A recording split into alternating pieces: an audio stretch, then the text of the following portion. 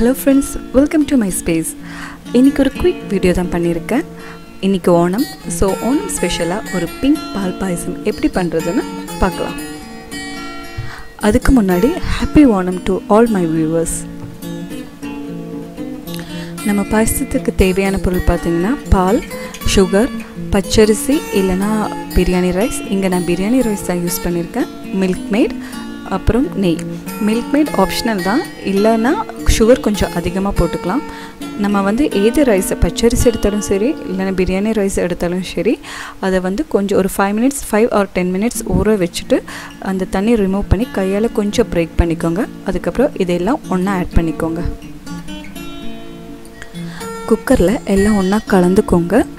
அப்புறம் வெயிட் போட்டதுக்கப்புறம் சிம்மில் ஒரு 45 to 50 minutes சிம்மிலே இருக்கட்டும்.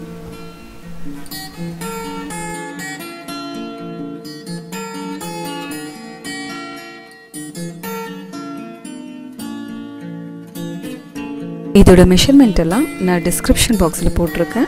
ட்ரை பண்ணுறவங்க மறக்காமல் அதை செக் பண்ணிக்கோங்க. நான் 45 minutes வரைக்கும் தான் வச்சேன். அப்புறம் ஹீட்டு குறைஞ்சதும் நம்ம ஓப்பன் பண்ணிடலாம். ஓப்பன் பண்ணும்போது நம்மளோட பிங்க் கலர் பால் பாயசம் ரெடி. இது ஆக்சுவலி அடப்பிரதமனோட ஒரு டேஸ்ட் இருக்கும், ஆனால் இது ஒரு பால் பாயசம். லாஸ்ட்டாக ஒரு டேபிள் ஸ்பூன் நெய் ஆட் பண்ணிக்கோங்க. இப்போ நம்மளோட பிங்க் பால் பாயசம் ரெடி ஆயிடுச்சு. ஒரு சூப்பரான டேஸ்டியான பிங்க் பால் பாயசம். இன்றைக்கி ஓணம் ஸ்பெஷலாக எல்லோரும் இதை ட்ரை பண்ணி பாருங்கள். கண்டிப்பாக எல்லாருக்கும் ரொம்ப பிடிக்கும். ஸோ தேங்க்யூ ஃபார் வாட்சிங். ஹாப்பி ஓணம்.